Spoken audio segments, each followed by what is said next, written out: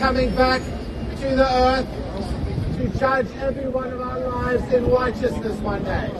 And how will he be found on that day? The Bible says the unrighteous will not inherit the kingdom of heaven. Do not be deceived.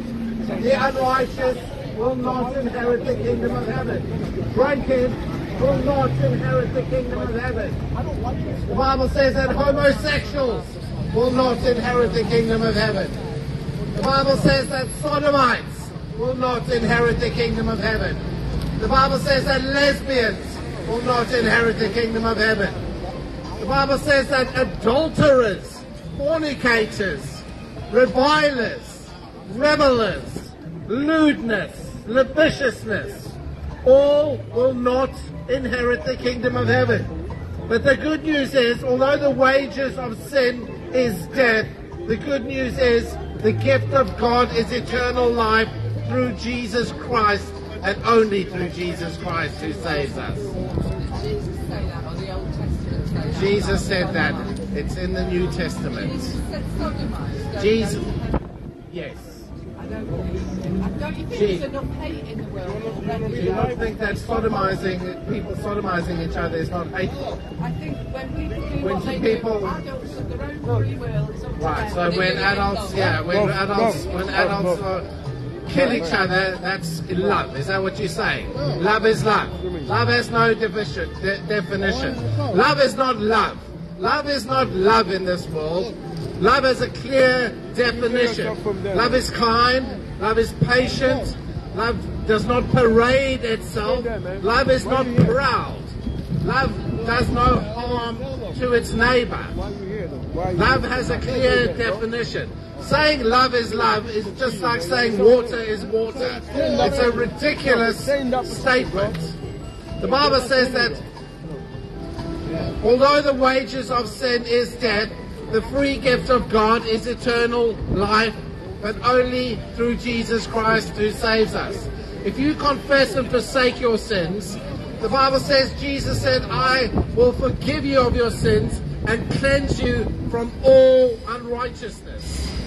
Little children, let no one deceive you. He who practices righteousness is righteous, just as he is righteous. He who sins is of the devil. For the devil has been sinning since the beginning. For this reason, the Son of God, Jesus Christ, was manifest to destroy the works of the devil. Are you walking in known willful sin?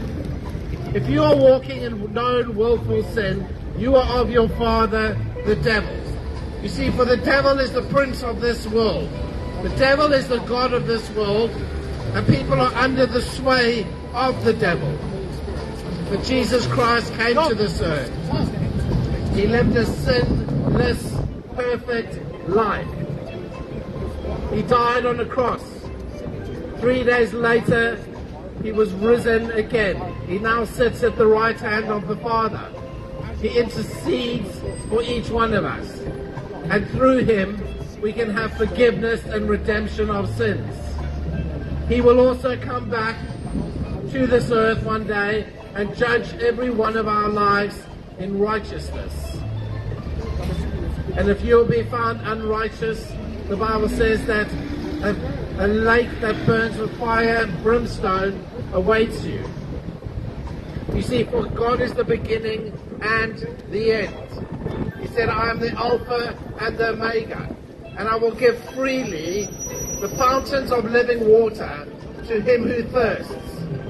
He who overcomes shall inherit all things, and I will be his God, and he will be my sons and daughters.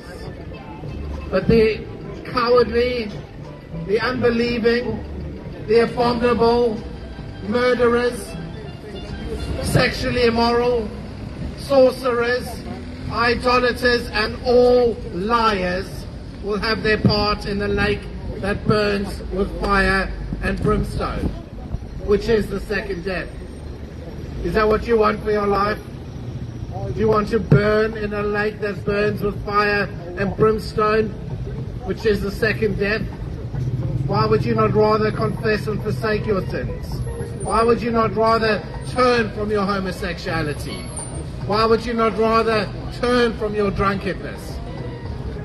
Why don't you turn from your fornication? Turn from your adultery? Turn from your murderous heart?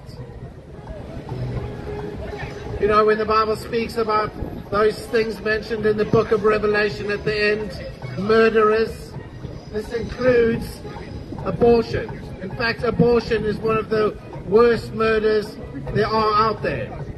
God said he hates the hands that shed innocent blood. Hates the hands that shed innocent blood.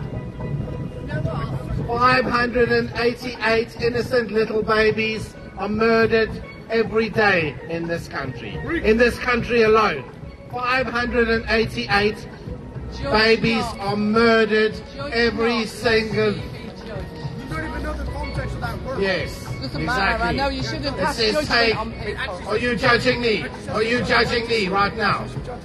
So you're a hypocrite. You come and judge me here and tell me not to judge.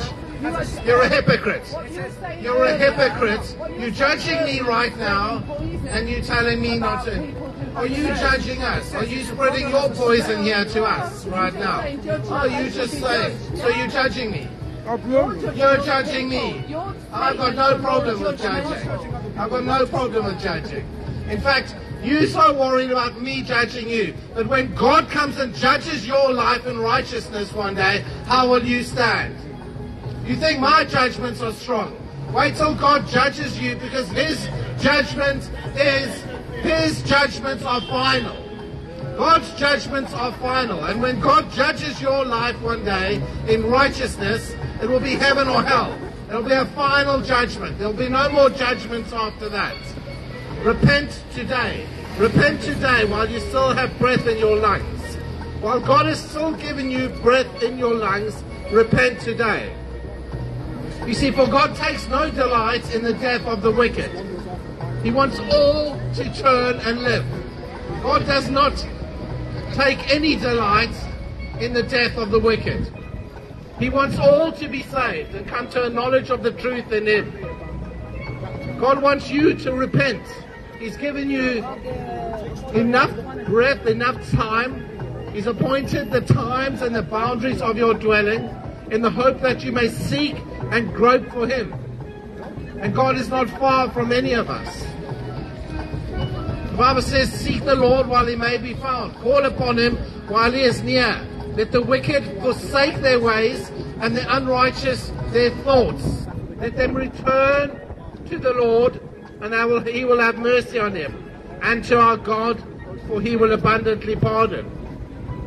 Today is the day of salvation. Today God has given you breath in your lungs that you may seek and grope for him. And if you really seek for God, he will be found. You see, for the broken, contrite spirit is what God is seeking.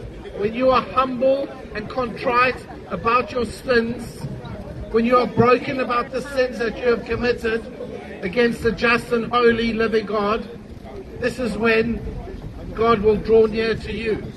He will comfort you in your sins, in your brokenness about your sins.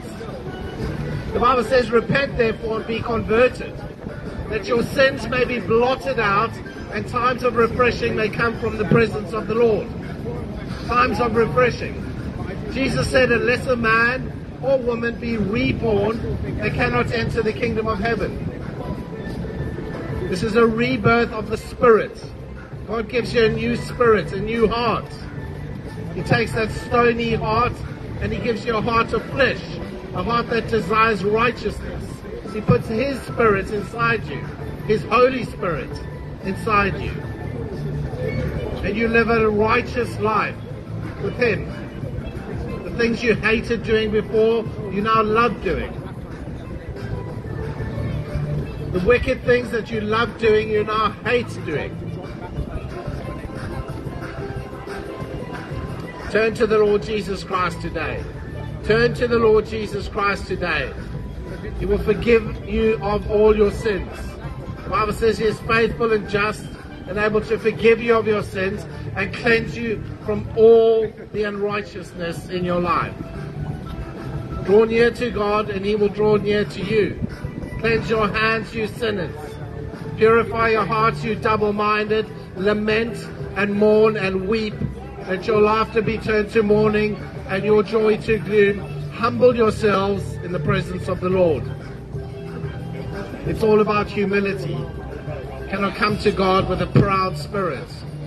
You see, for God opposes the proud, but only gives grace to the humble.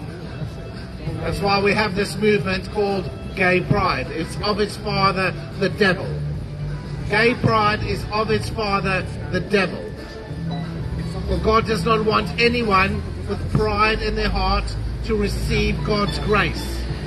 God does not want the proud to receive his grace. For God opposes the proud, but only gives grace to the humble. And the grace of God has appeared, bringing salvation to all men, teaching us that denying ungodliness, denying worldly lusts, we can live soberly, righteously, and godly in this present age. Looking forward to the blessed hope and return of our great God and Savior, Jesus Christ. Are you living soberly? Are you living righteously? Are you living godly in this present age? Are you doing what Jesus commanded the woman caught in adultery to do? To go sin no more? Jesus said, go and sin no more, lest the worst thing happen to you. But what are people doing today? Sinning more and more. More and more drunkenness. More and more gay pride events. More and more homosexuality. More and more adultery. More and more lewdness. More and more lasciviousness. More and more envy and strife. You can forgive, you can give up these sins. Turn to the Lord Jesus Christ today, that he may forgive you of your sins. Repent and be converted. Amen.